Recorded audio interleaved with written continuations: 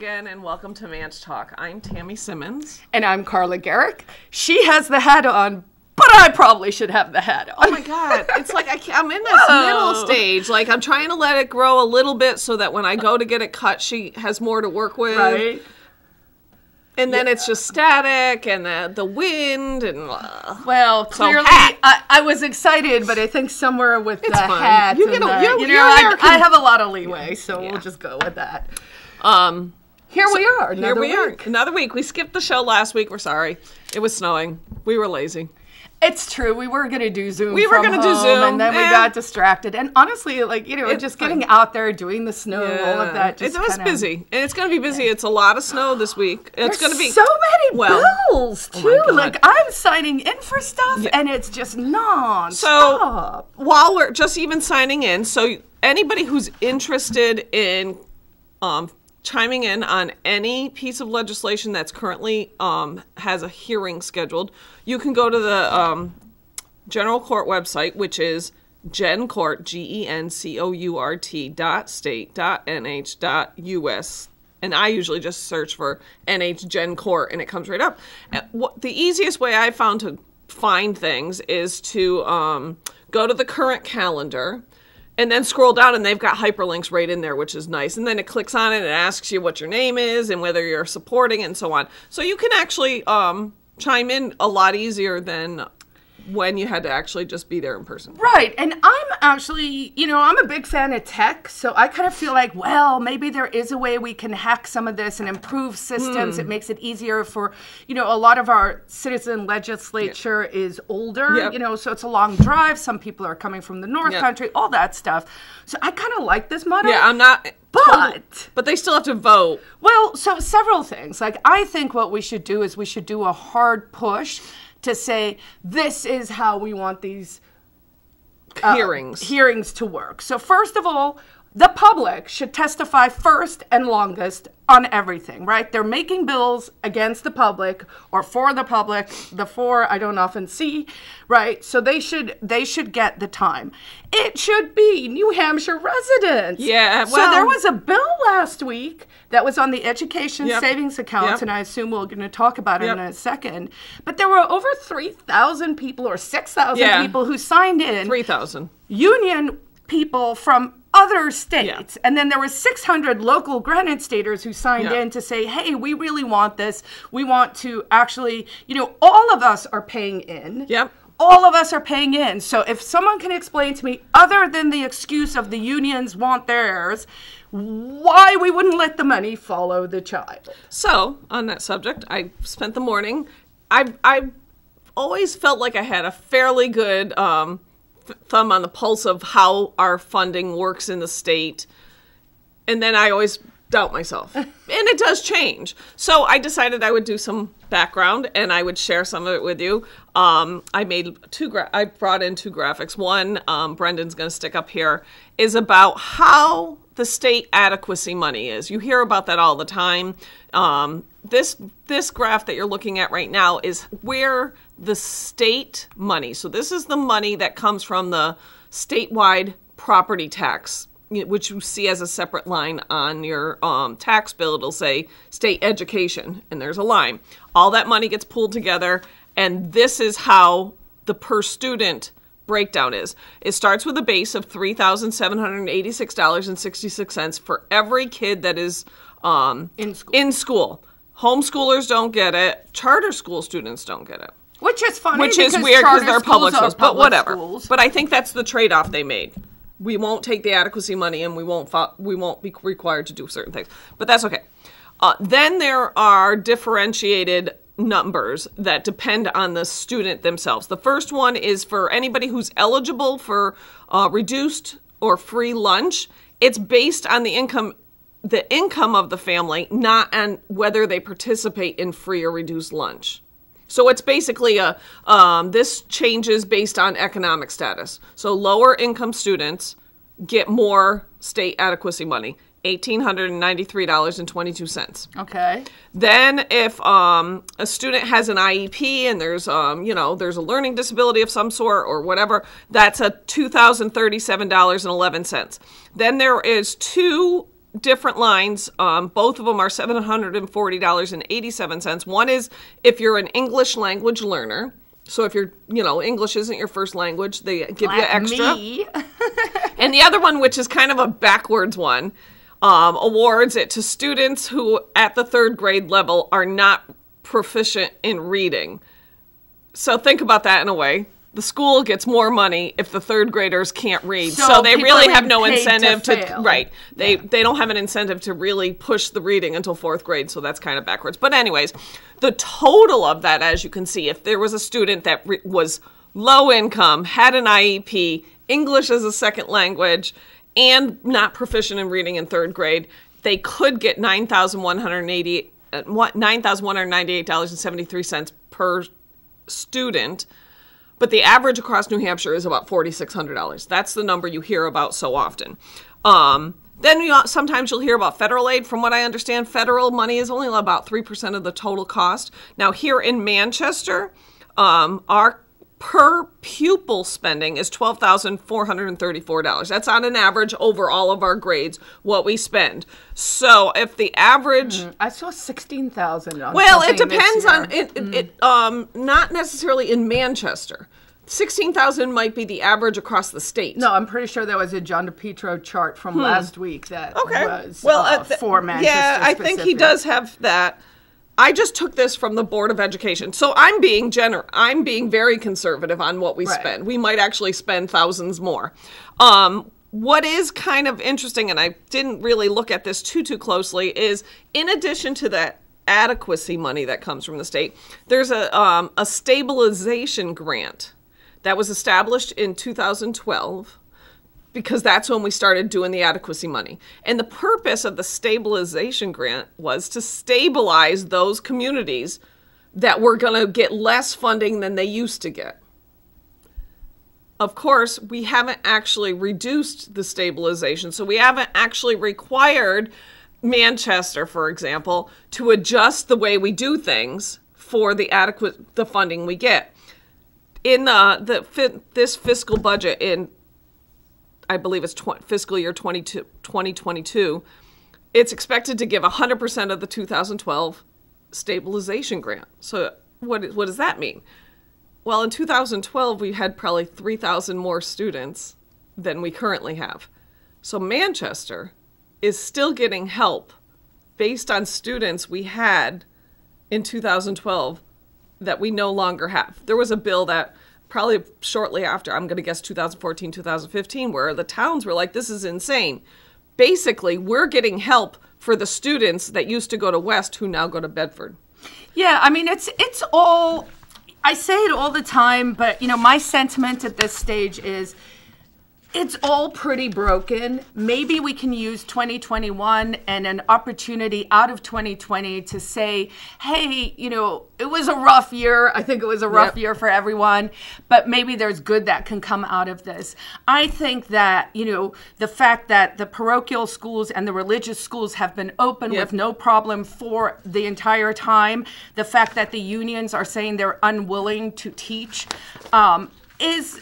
should be judged harshly. I think people should look at this and go, it's time to change things, to shake things up a little bit. And honestly, it doesn't seem that radical to me to say, look, we're spending X amount of money.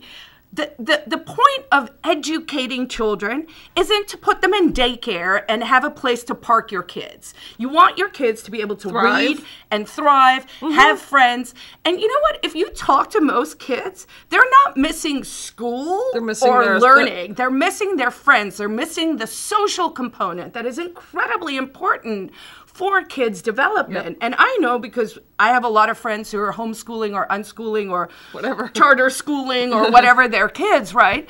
And they have tons of those social events where they go to a museum together or they go do something.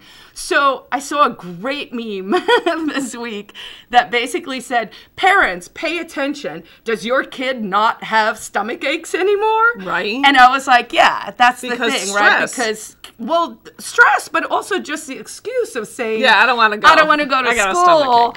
I can't say I got a fever because mom's going to figure that hack out. So, my tummy hurts, right? So there's this bill, HB 20, which is to establish education freedom accounts, which is basically would take the state adequacy money and instead of giving it to the school district, would allow the parents who choose, it would completely be a choice, to use to pay for learning for their children. Now, currently, we have basically 3 options for education in the state. We have our public schools, which are your traditional schools and your charter schools.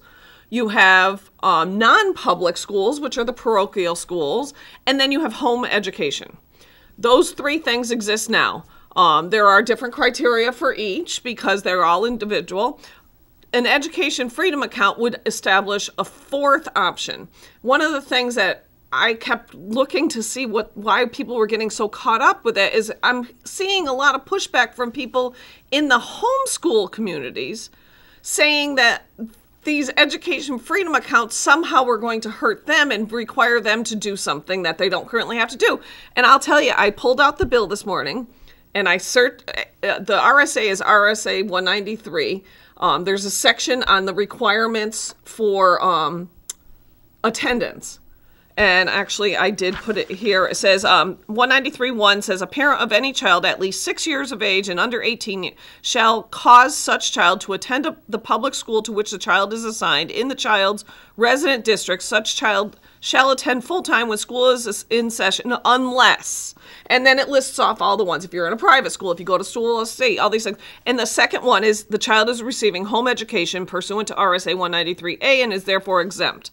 So 193.1 says if you're homeschooled, you are not required for this daily attendance requirement.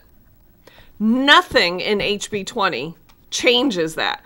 The only thing that changes as a result of HB 20 would be this 4th option of an education freedom account kid. Now, if they chose to be an EFA kid, they could homeschool, get that money, but then there would be requirements attached to it. Well, that's what they're concerned about. That is not the homeschool kids that are... But so the homeschoolers are saying, we pay into the system, we would like our money back to educate our children. So what they're saying is, if we take the money, now you're putting us but under you don't some have to kind take the money any more than you take the money now. You're not...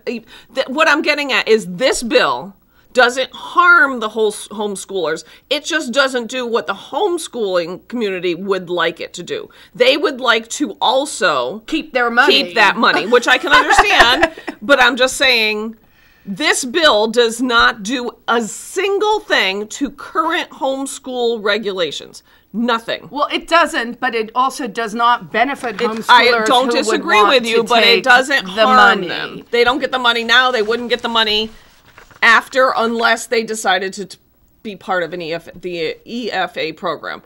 So I don't think that's a reason to oppose improving things for a large number of kids in New Hampshire. It probably isn't a reason. And I mean, one of the frustrating things, of course, with any kind of legislation is just simply it's constantly compromised. The sausage is really gross. You know, the saying of how they make the sausage up there. And so, I mean, I do understand that concern, right? So you're like, well, why wouldn't I be able to get... Right. Because it's about let's put it this way. If it is about children learning to the best of their abilities, then they should get the money. Okay, so... But going back to how that sausage is made... This legislation is to establish something that doesn't exist that would benefit the vast number of students in this state. I signed in support of it. You know what I mean? I get that it's not all legislation's like that. Yeah, but it doesn't do this. Yeah, but it doesn't. So then, but the next best thing is you pass this. It doesn't harm homeschoolers. They don't get what they hoped for, but it doesn't do a darn thing to their lives at all. Except there's other options on the table then. Then you go back another year. But I mean, I would also say, sure. So we punish the freedom people who are paying into the system and tell them, okay, if you want to opt out of the system, we're going to take your money. Taxation is theft. And then we're going to be like, oh, you're SOL, right? So that's fine. But I do think it is a legitimate position for homeschoolers and taxpayers to say, it's my money. I agree. And I guess I go back to I would not let perfect be the enemy of good. Yes. But then, I mean, talking about the sausage being made, one of the bills that I've looked at, I haven't actually signed in to testify. If I get my druthers together today, maybe I will.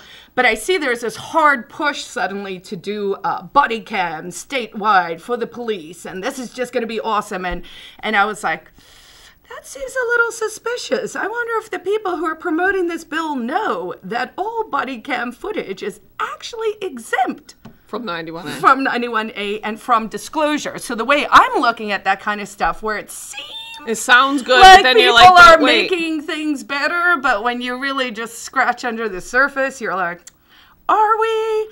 And I have to say, I'm feeling that way about the ombudsman bill as well, right? So that's the right to know bill that we said, okay, the courts are too slow, it takes too long, everyone's using excuses, they're redacting, they're just saying no, like all that stuff, right? So, let's introduce this ombudsman bill, and it would be, you could go through the ombudsman, or you can go, if you don't like that decision, you can still go to the courts, or you could say, I don't want to go to the ombudsman, I want to go to the courts. But this is probably going to grow government a little bit. And I might say I saw something where, it was people saying, from the state agency side saying, this is going to be great. We can't wait to get our guy in and just suppress the last bit of openness. And right away it's like, oh, wait, you want it? I don't know if I want this anymore. So I think that's part of those frustrations. Sometimes I go, I'm glad I'm not there where I don't have to be this, vested, because a lot of it is just bad. You know what I would love to see is we just take a 5-year hiatus on writing any new bills. And just get rid of the stuff that's on there. And just start to sunset. Well, I used to say that. Two things. One, I would love to see somebody put in a bill to mandate a sunset clause on every law. And people go, well, why would you want to do that? Are you going to let murder? No. Yes, it would sunset. And it would immediately be re-upped. There are things that would not. But also, can people? But it would be a good point to review with the straw man arguments where people go, oh, if you don't want someone to regulate the way you fold your toilet paper on the roll over or under. I mean, I'm exaggerating, but there are literally bills that are in the minutia of life that really just it's no one's business, and it's certainly not the government's business, right? So people will be like, we really don't need that law, or that's absurd, or why are we legislating people's toilets, bathrooms, bedrooms, sex lives, like all that stuff, right? And then people immediately go to the most extreme other side of things. And that is not how the world works. And no one who says we want less laws wants murder to be legal. Well, and if you think about it, if there was a sunset on every single RSA, you would know after somebody would actually be tasked with reviewing stuff instead of it just building up and building up, and the RSA is growing and growing, and they conflict with each other, and there's always and a lot of stuff does become out of date because it's just not relevant anymore, or maybe it needs to be amended because we're talking about telephones when we really need to say electronic communication. Right.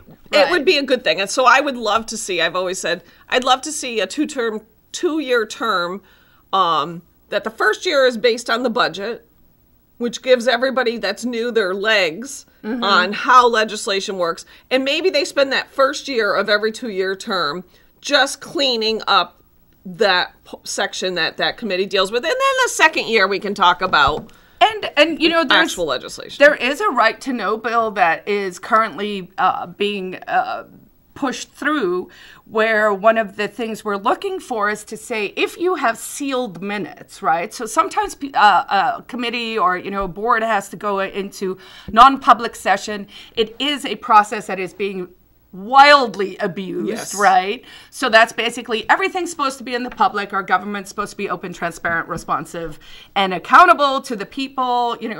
We may quibble if that's the case. And so a lot of things are being pushed into non-public session, right? And then they seal the minutes. Now suddenly we have no idea what happened. So one of the bills is just to say, actually, we need after to know what every the subject year, no, well, that's part of it. But after every year, they have to get together and they have to unseal the minutes because they're no longer explain relevant. Why it that's is fair still because sealed. if it's a because sometimes it's property prices or there's legal negotiation that obviously you wouldn't want that to be in public because that would give whoever's suing. Well, I mean, we say maybe we would want the police disciplinary decertifications to be public because but there's that seems like it's in the public union negotiations because you don't want you're making your case over here. You can't be like, hey, on the other side, here's our. But you're right. After a year or 2 years or some period of time, the privacy needs of those meetings no longer are relevant. I mean, I will tell you, there's a part of me that is inclined to almost be like, wow, like I know a lot of techies, right? And I'm just at the stage where I'm like, maybe we can build some kind of software that would just help everyone be more transparent. I've been watching this Lori Ortolano out of Nashua, right? And that's woman. That's a lady who, had a problem with the assessors, and she's basically doing grassroots work, helping people to see whether, their assessment is correct or whether they're eligible, say, for a tax abatement. If you're an elderly person and you're on a fixed income, sometimes you could do it. There were two things that I didn't know about her story. One is apparently in her right to know request, which makes all the stuff about the cops showing up at her house or being escorted out of places, like all of that makes a lot more sense when you learn that she actually discovered that a lot of very well-connected people in Nashua all had very favorable tax abatements on their property. So that's the kind of stuff, right? Where it's like that is de facto corruption. And if you're going to do that for the special connected people, let's do it for everyone. Well, and imagine this. Or we just stop basing our tax assessments on value and just go with square footage and acreage. I like that. Well, I mean, it would be so easy. It's a spreadsheet at that point. So you know what we should do? We should come up with a 10-point plan, and we should get a bunch of candidates to be like, this is what we're running on. We're going to sunset every law. We're running on full government transparency. I will